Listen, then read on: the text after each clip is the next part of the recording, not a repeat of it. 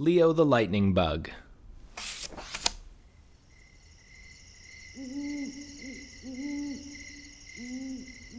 Leo was a lightning bug. He was a little lightning bug. In fact, he was the littlest lightning bug of all the lightning bugs he knew. He was littler than Larry and Lester. He was even littler than Louise, who wasn't a very big lightning bug herself. Leo, Leo, even my name is small, cried Leo. Oh no, Leo, not at all, explained his mother. The name Leo means lion. Inside you're as big and brave as a lion. And as she said this, her lightning bug light lit up brightly. But I can't even make a light, like Leo or Lester or even Louise. You will, darling. With a little time and practice, you'll light up with a lovely yellow lightning bug light. Leo's mother kissed her little lion, turned on his nightlight, and closed his door. But not all the way, of course. I'm no lion, thought Leo. But I guess I'll keep trying. The very next night when the sun went down, Leo found a cozy clearing where he could practice in private. The moonlight twinkled on the tops of the trees, and the sound of crickets filled the warm summer air. Leo took a deep breath in, let it out, and went to work. He started off with a little squeeze. No light. Then a push. No light. Then a big oomph. Still no light. Maybe with a running start, Leo thought, and he flew all the way back to the edge of the clearing. Meanwhile, Larry, Lester, and Louise had discovered Leo's not-so-private practice place. They ducked behind a twig to watch and giggled at little Leo's efforts.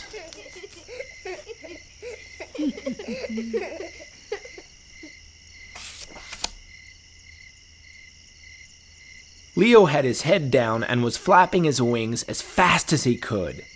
When he reached his absolute top speed, he folded his wings, lifted his feet, and slid on his rear end. He clenched all of his toes on all 6 of his feet, on all 6 of his legs. He squinched his face and all of his muscles, and he squeezed. But looking down, Leo found nothing. Not even a glimmer. He did hear something, though. Larry, Lester, and Louise were out in the open now, laughing loudly at Leo's light. Or rather, at his lack of a light. Like almost all people, and bugs, and fish, and animals of every kind, Leo did not like to be laughed at. His knees felt weak. His face felt hot, and he just wanted to disappear. He flew and flew as fast as his wings could go until he finally found a very dark cave where he could hide. Perfect, thought Leo. A lightless lightning bug deserves to be in the dark. He sat there all alone and cried. Then he cried some more.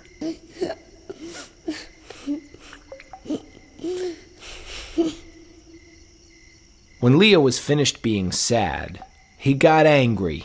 I'll never make a light! Never make a light! Never make a light! He yelled, and it echoed inside the cave.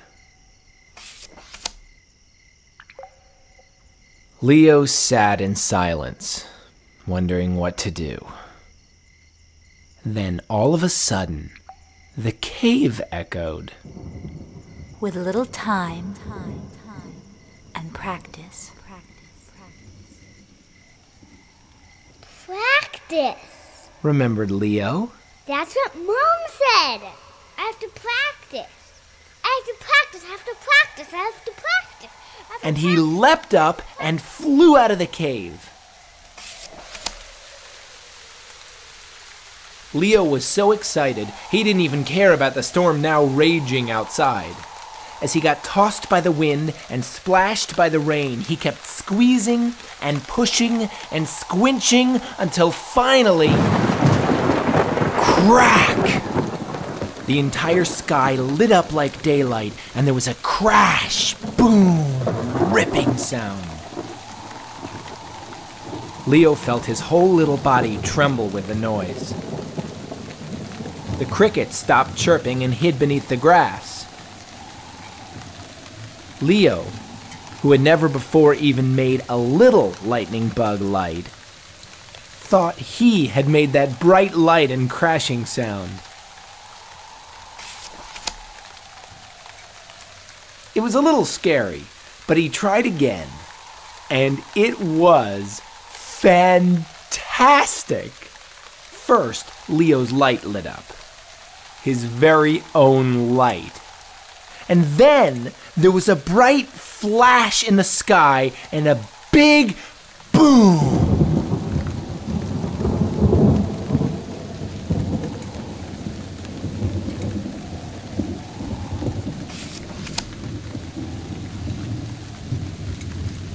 Wow, Mom was right.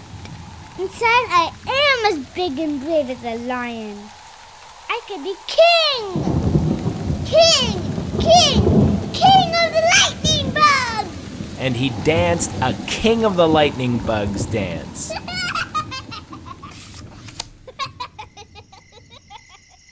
When the rain let up and the clouds cleared away, Leo stopped laughing and dancing and headed for home. Larry, Lester, and Louise were waiting for Leo just outside his house. We saw you in the woods. Teased Louise, and the three of them burst out laughing. Just then, the strangest thing happened to Leo. Or actually, didn't happen. Leo did not feel angry, or embarrassed, or scared, or anything. He had a lion inside him. Yeah! Leo giggled. I guess I did look pretty funny. Hey everybody, look at me! I'm Leo! Yelled Lester, flapping his wings and running in circles. Whoa! Whoa! Suddenly, he tripped on one of his other feet and landed face first, right smack in front of Leo himself. When Lester looked up at Leo with a mouthful of dirt, Leo laughed so hard that his whole body shook. Louise and Larry were laughing too, and pretty soon so was Lester.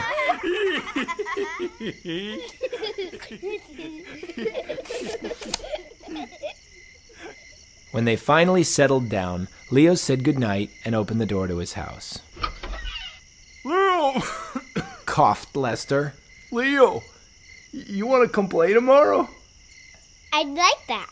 He smiled, and his yellow light lit up in the night. Hey, Leo! Squealed Louise. Look! Your light! Yeah. Leo smiled proudly. I know! And he went into the house. Later that night, when his mother came to tuck him in, Leo was glowing right through the covers. She smiled to herself and gave him a kiss. I am so proud of you, she whispered. And Leo said nothing, for he was already fast asleep.